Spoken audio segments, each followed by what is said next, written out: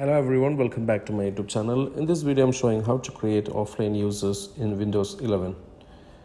So for that, we just need to click on the search and search for the edit users, so that we'll get a new window like this. Click on edit local users and groups, and you can see here users are there already.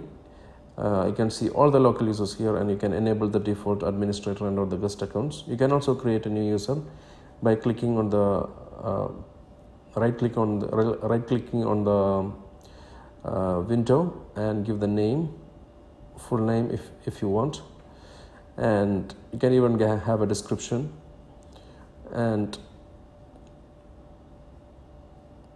you can also give a password and confirm the password.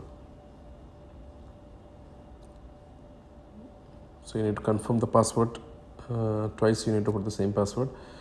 You can enable or disable the options below based on your requirement, like password changing option and password expiry and all.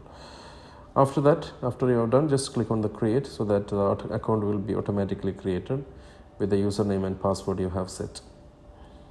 Alright, so this very easy process, and you can also add this member to any groups if you want, like administrator or anything. You can make it easily. Hope you understood the video. Thank you for watching, guys. Subscribe the channel, click the bell icon for notification. Take care. Goodbye.